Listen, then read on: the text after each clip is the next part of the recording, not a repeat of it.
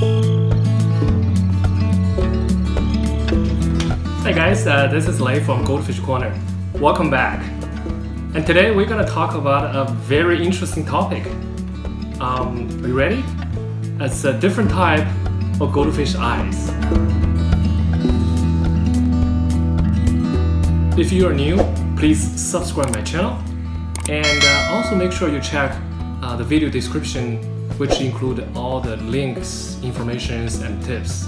So recently, I got a chance to read this old book. It's just called The Goldfish. This book actually published in 1948. In one of the pages when I read this book, and you can see they have a very detailed goldfish eye type recorded in this book. That's actually interests me. As a matter of fact, those 4 telescope eye types is actually pretty accurate.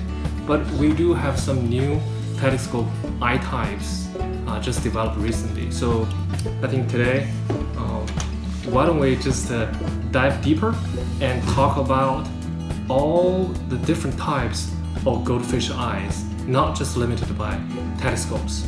All right, let's get started. So if you see this screen is give you a diagrammatic vertical section of the fish eye. This is pretty generic. This is not only for goldfish, this is actually for the normal fish. You don't have to remember all the names. And as far as you can remember 2 names, one is Scaleria and the second one is Cornea. It's sufficient to identify different type of goldfish eyes. So this, as you can see on the screen, this is a normal eyes. I have 2 red cup goldfish. It's beautiful. The normal eyes are just same as wild fish. If you look from the top or look from the side, you don't see any pop-ups on the fish eyes.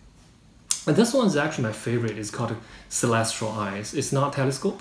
So first appeared back to 1870s in China. The telescope eye is just turning upward, glazing the sky. So the Chinese name for celestials is actually called Wang Tian. It literally means glazing the sky. It has pretty smooth back, so celestial is eggfish, no dorsal fin. As you can see, those 2, this is super big celestial eyes. If I pause here, for this fish, you can see 3 circles. The inner circle is the pupil.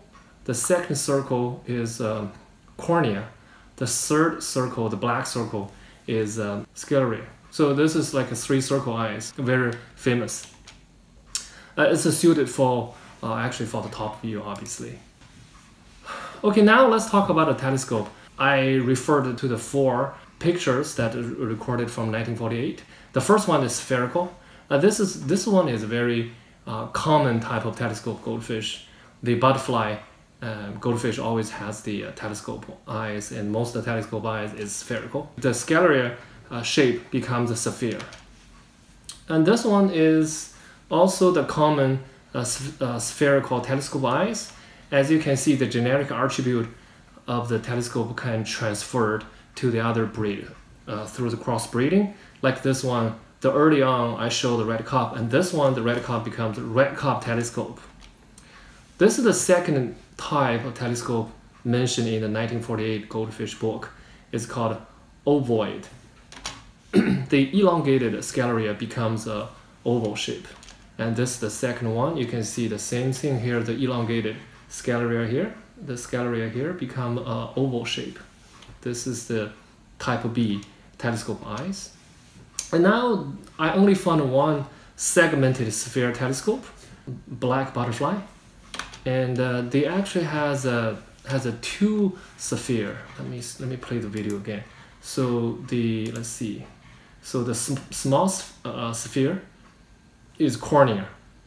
The bigger sphere basically is scaleria. All right, so this one is quite interesting. This is a relatively rare telescope.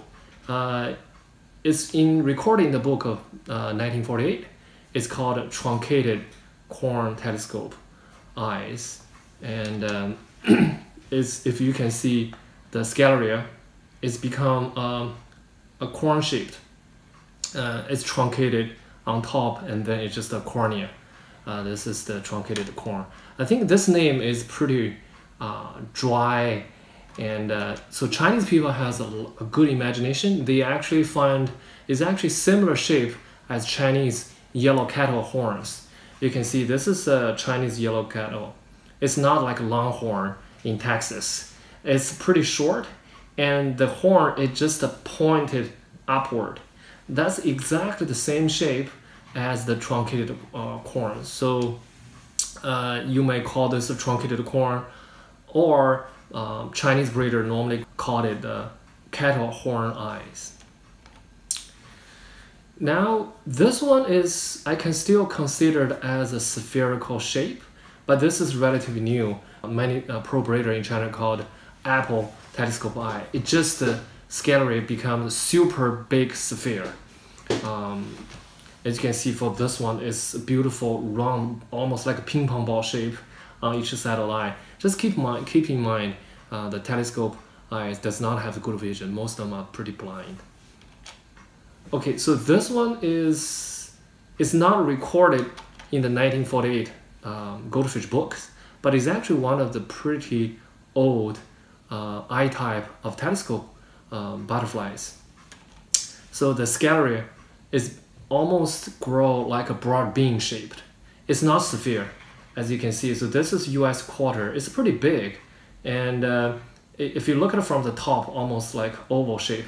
But if you look at it from the shape, that's exactly the same shape of the broad beans. So very smart name, So the second one, I don't think this one recorded. This one not recorded in the goldfish book back to 1948, and they have a very interesting name. So the Scalia becomes a Abacus bead, or maybe more friendly name to the Western breeders called donuts. I think it's called donut shape. But if you look at this picture, in terms of the shape, in terms of the color, the Abacus bead is just the right name for this kind of a telescope eyes. Obviously, this has another white butterfly with black Abacus beads telescope eyes.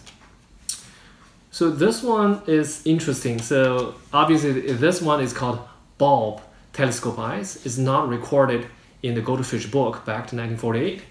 This one actually used to pretty popular back to 1960, and then it's become extinct. Recently got recovered through some Chinese pro breeders. I just got this video early this year. Now I share with you. That's a pretty, pretty quick update for you guys. So the cornea obviously extruded like a light bulb, which is very interesting. All right, now I want to share a few type of goldfish eyes, but not from the shape. It's more from the color. So the first one is cinnabar eyes. Everyone knows the cinnabar is kind of a red color mineral. So this goldfish is based on color, not based on shape. And many friends ask me, hey Lei, why do you go fancy? Why don't you call it just red eyes? Well, there's nothing wrong called white eye, but I can give you some flavor of culture. This name is actually came from the goldfish culture. So cinnabar ink, back to the old time, is exclusively used only by Chinese empire. So you can see this one is actually here on the famous Chinese empire back to the Qing dynasty. That is the culture background. That's why many times we don't just call simply red eye. We add some flavor of culture side. We call it cinnabar eyes. The last but not least, we call it grape eyes.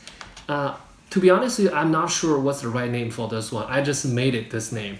It's based on the eye color, recently developed, probably this year or last year. Nothing fancy. This is still the spherical telescope eye. It just the color, all the other color elements are gone and only left the black color. So you can see the picture here. So no matter cornea or no matter the sclera, they all black color. This is another new brand, and Chinese breeder never lose any opportunity to develop a new breed. They find this gene permutation and they keep it. They eventually get established lines. Alright guys, I hope you enjoyed today's video. If you like it, please give me a big like, and also please subscribe to my channel. I give you one more reason to subscribe my channel. Ding ding! You can vote. You can vote for the topics that you like. This is gonna help me to prioritize my channel for future. Alright guys, thank you for watching. I'll see you next time. Bye bye.